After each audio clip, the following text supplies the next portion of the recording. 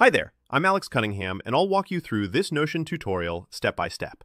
Let's jump right in. Today, I'm going to show you how to connect Outlook to Notion the easy way. By the end of this tutorial, you'll have a seamless automation setup so that your emails, events, or whatever you choose from Outlook will automatically make their way into Notion, keeping everything organized and connected. Whether you're trying to track work projects or just tidy up your digital life, this connection is going to save you so much time and hassle. Let's dive right in. No complicated coding or confusing setup required. We're going to be using Zapier for this, which is basically a bridge that links apps together so they can talk to each other behind the scenes.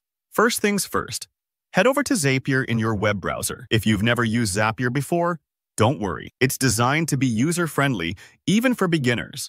Once you're on Zapier's site, look for a button called Create. It's usually up at the top or center. It's hard to miss. Click that, and then choose Zap. In Zapier's world, a zap is just an automation. Think of it like a little robot that does a job for you every time something happens. For example, when a new email lands in Outlook, the zap can grab it and send the information to Notion automatically. Now, to make things super easy, Zapier has a built-in feature called Copilot. Instead of manually picking everything step by step, you can just tell Copilot what you want to do, almost like you're chatting with a helpful assistant. Type in, "Connect Outlook to Notion." Zapier will generate the automation for you based on this input, saving you time and making sure you get the setup right. If you're not sure what to type, just keep it simple.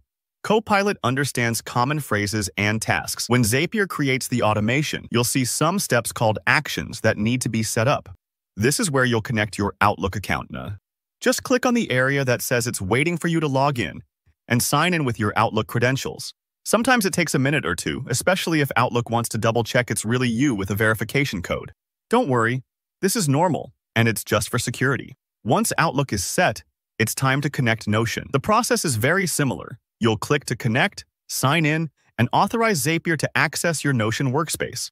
If you're using Notion at work or with a team, make sure you're logged into the correct account. This step allows Zapier to send your Outlook data into your Notion pages or databases, so it's definitely important to get it right.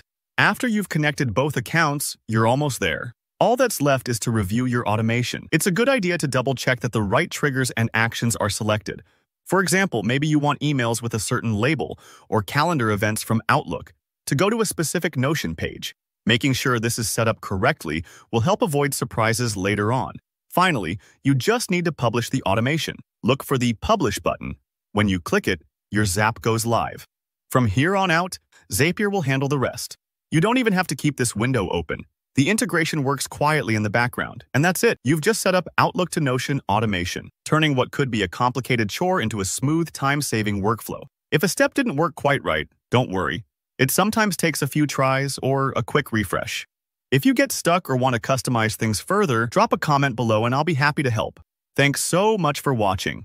If you found this tutorial helpful, hit that like button and let me know in the comments if there's another automation you'd love to learn. And of course, don't forget to subscribe to the channel for more easy, actionable tech tutorials. See you in the next video.